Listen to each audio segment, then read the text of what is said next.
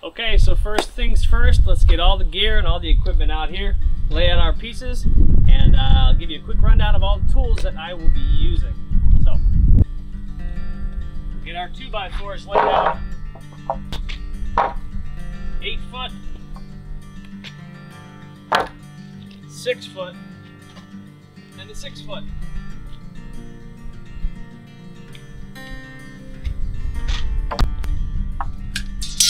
Straight edge, steel saw, grinder, tape measure, pen.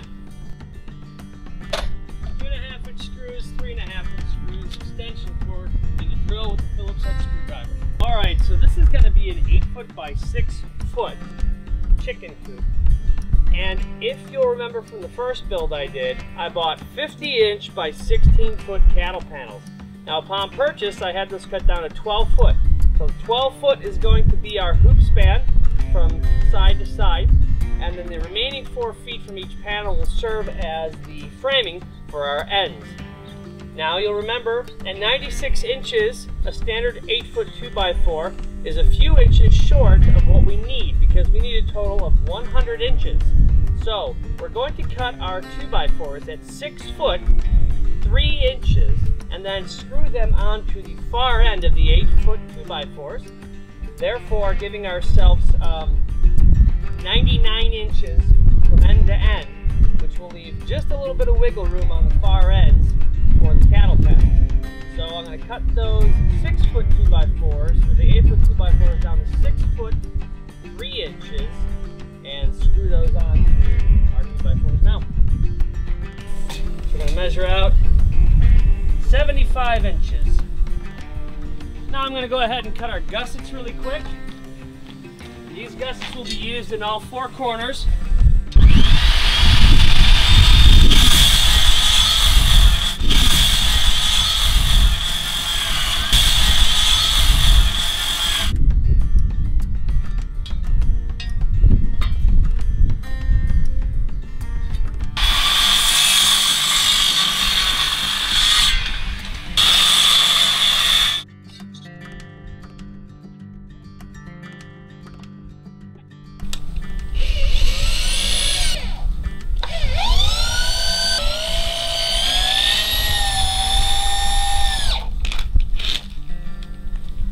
Okay, now let's go ahead and get these gussets in. I'm going to go ahead and use 2.5 inch screws. Now I come in this way with one and come from the outside with the other.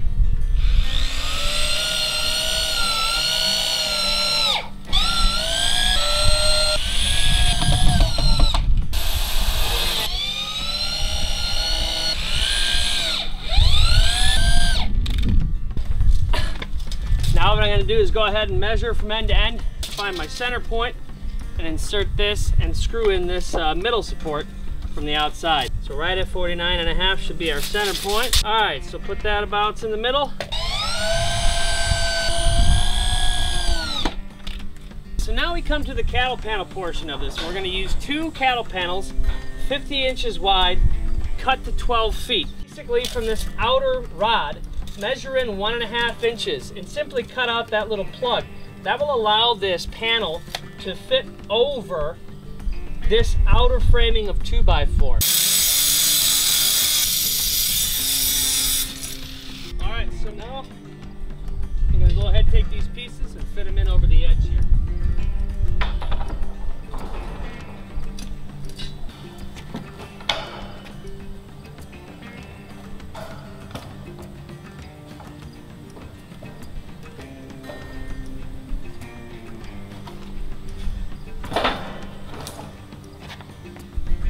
I'll just go ahead and do the same thing again.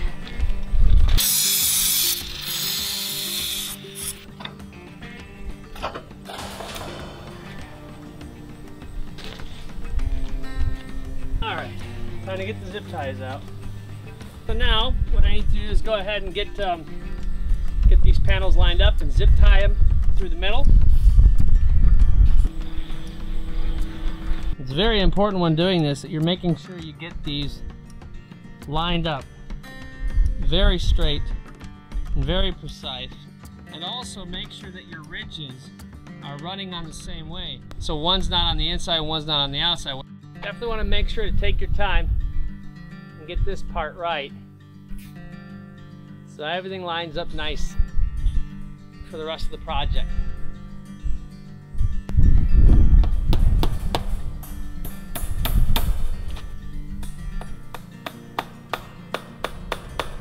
Alright, so I am changing up my design a little bit. Initially, I cut this at 48 inches straight, brought it up through there, and then ran a cross section through these, and I had it exposed on the outside. Well, it's a little bit cumbersome. I had to mess around with it a little bit, but here's what I came up with. I took my 2x4 and I put it behind this lip here, stood it up, and then traced where the edge of this is, and cut it along that line. And I just basically traced this, cut it, and then when you took this other board and flipped it over, it was within half an inch or so. So I just hold this piece up a slight bit. I take a 2x4 this way. The measurement I have is 42.5 inches. So I'm going to cut 42.5 inches lengthwise and cut this angle to match, and then screw this all together, and then I'll be able to secure it over the top here with some hog staples. See how that will fit in here. Pretty good. So I'm going to get one screw in here. If you have some wood clamps, this would be a good time to use those.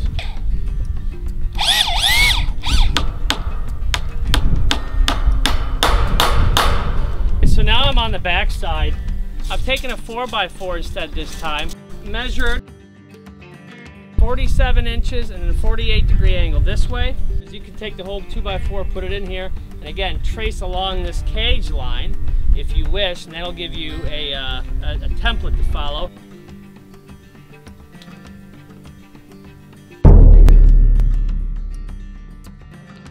Okay, so now the first step is to get our measurement. We have 36 inches wide, right on the money, by 42.5.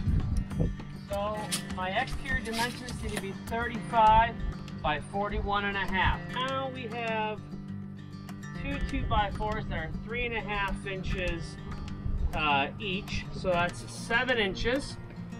So we need to subtract 7 from 41.5. 34.5. So 2 cuts at 34.5.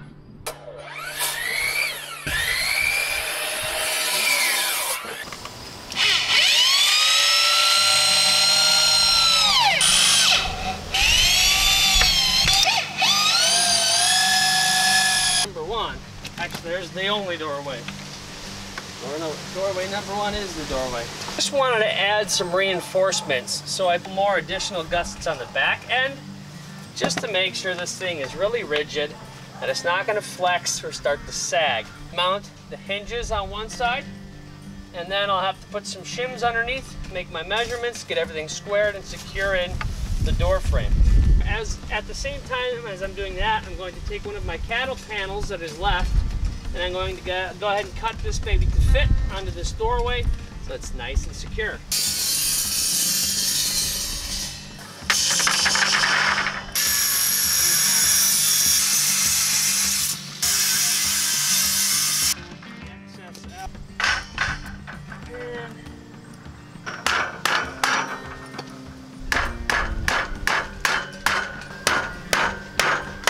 Make sure you get yourself a sturdy enough set of hinges.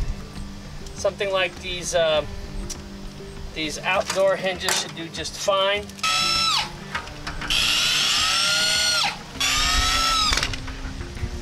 Okay.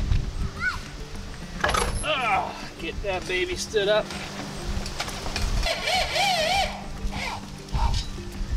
Okay, there's that one. Perfect fit.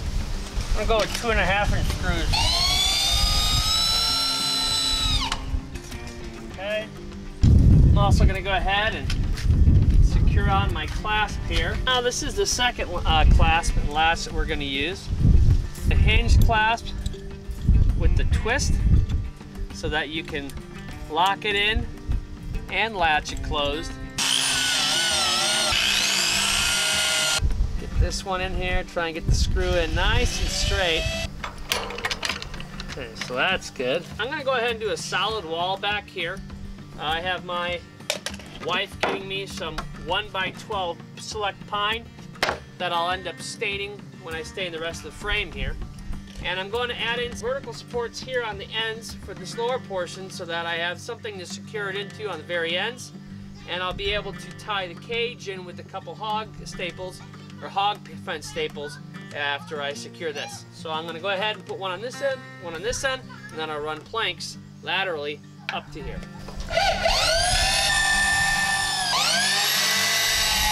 So now that I've got these screwed in the bottoms, I'm going to find somewhere on the cage here that I can nail into the 2x4s to secure these. I'm going to go ahead and start assembling and zip tying up all the hardware cloth that will go around the perimeter and up over the hoop to keep the predators out. I'm just getting it in behind here.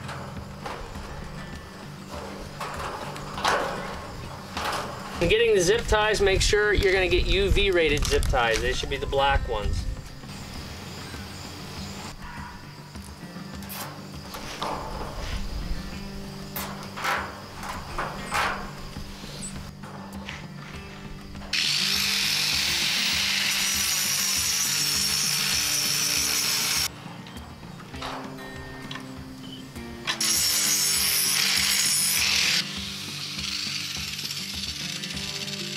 Showed you how to frame the door. I showed you how to cut the cattle panel. After that, all you need to do is cut the hardware cloth to fit and zip tie it. And then do the same thing along the edges.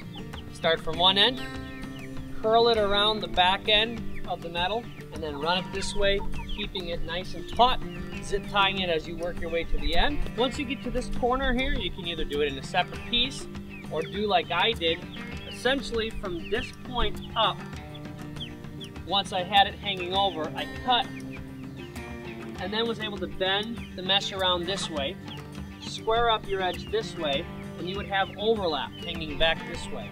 At that point, I just took my grinder and followed the edge of the metal and went ahead and cut that, joined the parts together, and zip tied the seams, and then came back with the grinder and kind of cleaned up the sharp poking. Right, so here we are with the finished unit. I've showed you how to frame it, how to span your cattle panels, how to frame your ends, build your door, run your hardware cloth, and that brings us to the canvas covering. I'm going to use a 12 by 10 foot canvas. The 12-foot length will go from side to side. The 10-foot length will actually get underneath to go ahead and give yourself about 6 feet of coverage, leaving about 2 feet exposed. Start on one end, get this taut and straight and lined up. Then you're going to come to this back end and curl the canvas under, and you're going to use some kind of wood, whether it be strips of plywood cut down like I use, and you're going to set it over the canvas and screw through the wood through the canvas into the bottom framing, and that will produce a nice tight and secure clamping effect.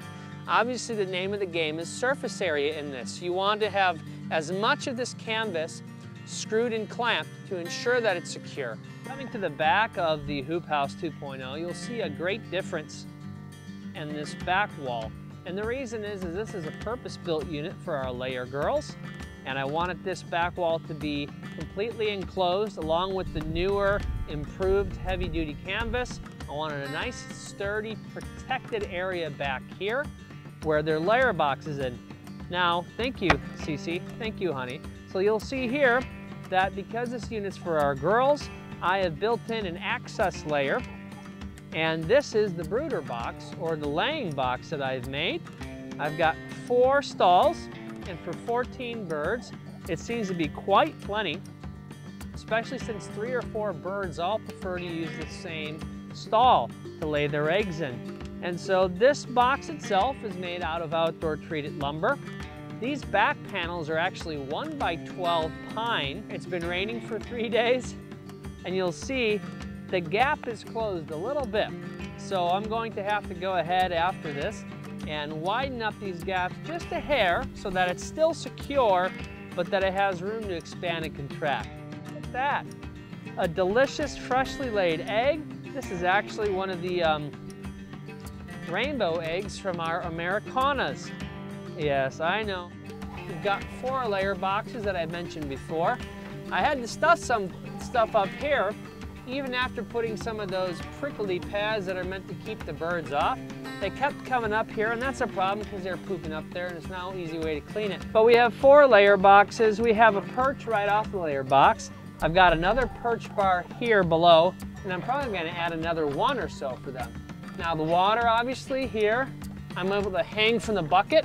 We're utilizing a bucket with 2 cups in here, but in here they've got plenty of space. They got room to spread their wings. They got room to jump up and jump down.